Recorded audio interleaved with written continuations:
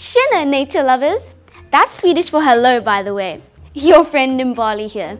So, what do you think? I'm a really huge fan of Greta Thunberg. As a teenager, she's doing so many inspiring things to save our world. So, to celebrate World Environment Day, I thought I'd dress up and play my part as well.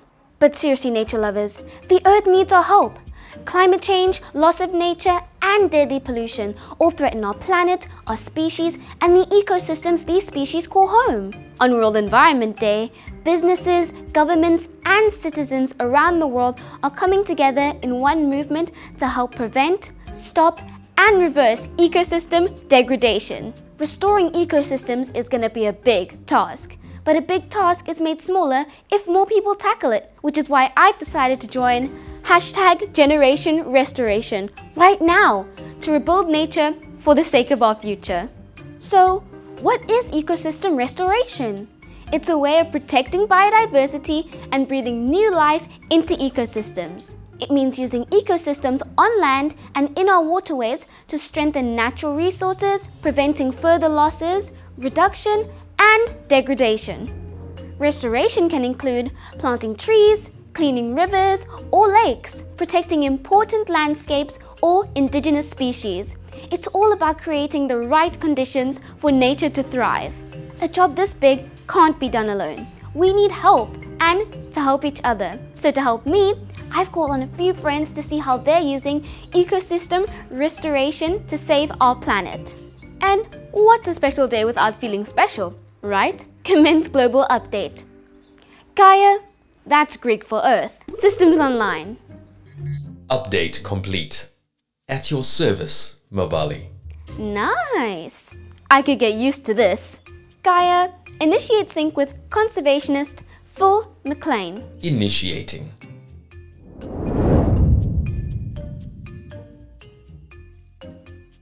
Phil's a well-known conservationist who's helping lead the improvement of the Berg River. Hey @Fainboss Phil, how's my favorite tweeting botanist? Hey Mbali, just keeping my hands dirty. As you do! You and your team are doing amazing work at the Berg River. Could you help explain that work a little more for the kids watching? Sure thing, Mbali. Our job is to make the environment better by improving what nature does for us, like how rivers provide clean drinking water. We're looking at one river in particular right now, the Berg River. It's full of invasive alien trees that don't grow naturally in the area. Sounds like they need to leaf the area immediately. Yeah, but seriously Mbali, it's a big problem because these trees suck more water than other plants and they grow in thick, dense stands, reducing natural biodiversity.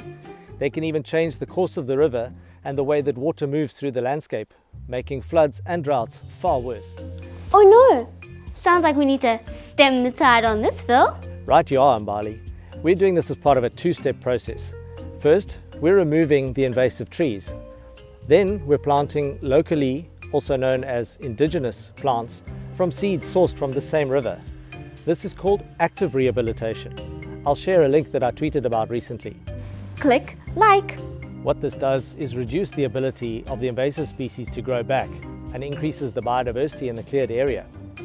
After 3 years, a little bit of love and a lot of water, most of the plants are well established in the restored site.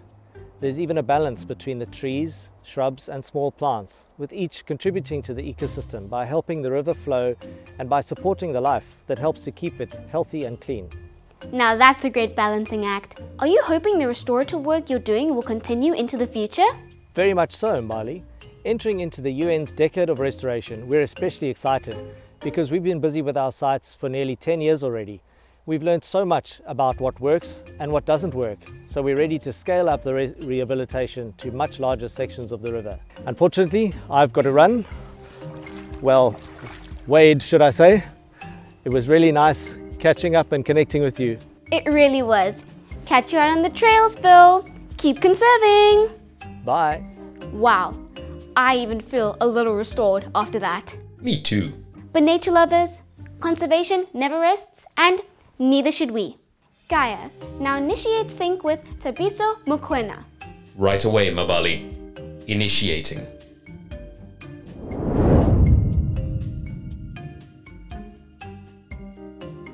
Tabiso is a field ranger out at Groenvlei in Gokama in the Western Cape.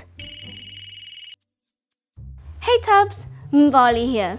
Oh hey Mbali, check it out. Another day out in the field. That's so beautiful. I know, right? Yep. So Tubbs, being World Environment Day, I thought we'd dial in and get a better sense of how you and the other rangers at Gokama are reeling in ecosystem restoration. Sure thing, Mbali. So Groenvlei is a coastal lake that sadly went from Groenvlei to Brainvlei because of one alien invasive fish species in particular. The common carp has the ability to breed quickly and can cause habitat degradation through their feeding habits. They disturb the lake bottom, clouding the water, changing its color to brown, making it harder for other fish to find food in the dark. Carpe diem, Tubbs. How have you managed to respond to this threat?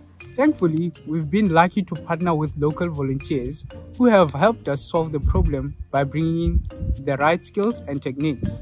And?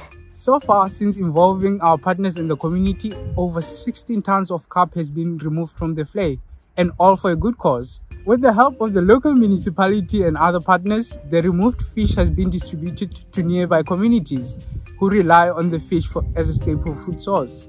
Wow, that's unreal. So do you feel that your efforts in the Groenvlei area will continue into the future?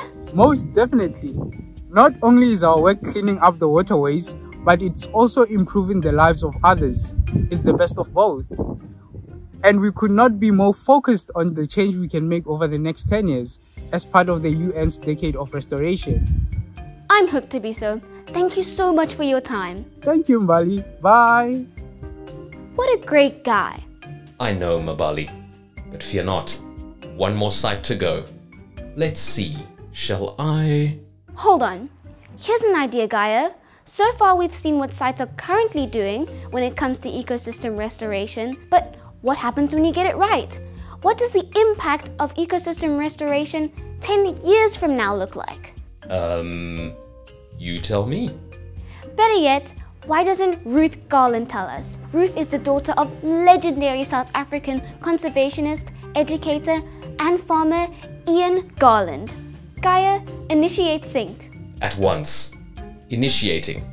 Rerouting through Hong Kong to Victoria, Australia. Oh yes, Ruth now lives in Australia, where she continues her conservation work. G'day, Ruth. Good day, Mbali. What time is it? It's never too early to see you, Ruth. You're so sweet, Mbali. You know you need to come and visit. I'd love to, Ruth, but you know there's still lots of work to do. Work that I know is close to you and your family. Would you mind sharing some of it on such an important day? Of course, Mbali. My dad just loved nature. He grew up in the Mount Edgecombe region of KwaZulu-Natal and began farming along the coast south of Mtsinzini.